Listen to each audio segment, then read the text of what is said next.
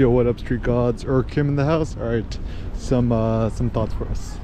So this one is on becoming yourself. So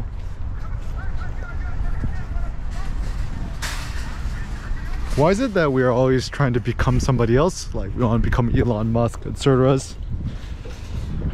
Becoming yourself is actually the noblest goal, which is love and glorify your own body and just strive to augment your own personal body to the maximum. So like whether it be your height, your gender, your sex, you know, etc. body shape.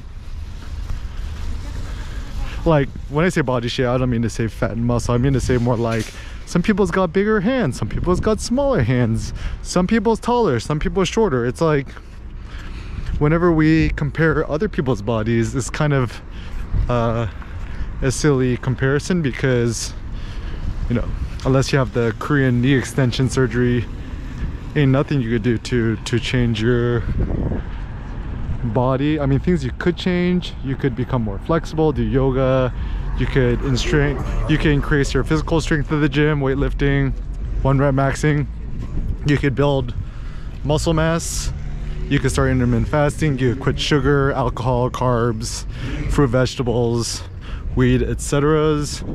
You could lose body fat, intermittent fasting, no breakfast, no lunch, only one massive dinner. You could go 100% carnivore, get your testosterone.